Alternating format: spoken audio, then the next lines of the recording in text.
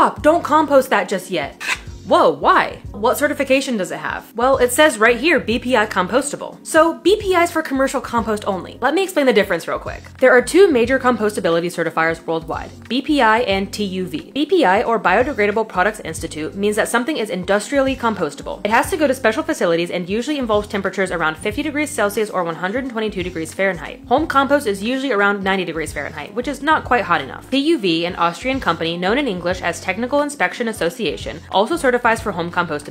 Look for the specific TUV OK Home Compost label. TUV tests for the following: biodegradation, chemical breakdown of polymer fibers; disintegration, physically falling apart of the product in small fragments; ecotoxicity, test if the composted product does not exert any negative effect on the plants; and heavy metals content. But neither of these certifications mean a whole lot if you can't compost. But good news on this front, BPI is regularly pushing for the increase of state and national compost facilities. It's amazing if something can be turned back into compost, but it's a shame if it never has the chance because it ends up in the landfill instead. Because yeah, it doesn't actually break down if it goes to the landfill. So if you have compostable products, do your absolute best to compost them if you can. But even then, creating plant-based plastics, bioplastics, is still better for the planet than creating oil-based plastics. Oil-based plastics are extremely pollutive. So remember that BPI is for industrial composting and TUV is for home composting. Let us know down below which certification you want me to dive into next.